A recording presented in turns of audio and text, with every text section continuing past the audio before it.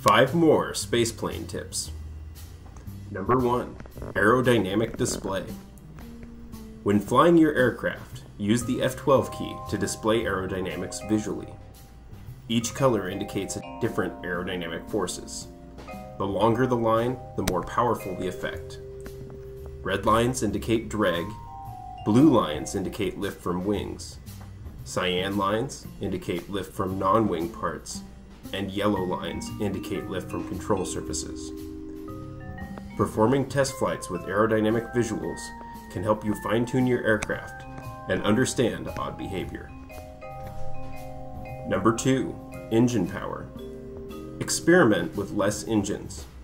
There is a fine line between having enough thrust and hauling too much engine and fuel weight. I recommend installing Kerbal Engineer so you can see your thrust to weight ratio. Or alternatively, you can just test fly your aircraft and check its ability to climb and gain speed. Number 3. The oxidizer balance. Display your vehicle's resources in the upper right and keep an eye on your leftover oxidizer. Air-breathing engines do not need oxidizer, and this can often lead to hauling around an excess of oxidizer while you're in orbit. Right-click on your fuel tanks and fine-tune your oxidizer on your aircraft between your test flights and try to minimize this extra weight. Number 4. Avoid docking large planes.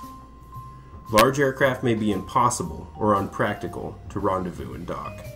I recommend designing your heavy lift aircraft without docking capability. You can utilize a docking robot or space tug of some kind to gather payloads and move them around once they're in space. This cuts down on weight and maximizes the amount of fuel you have to return home.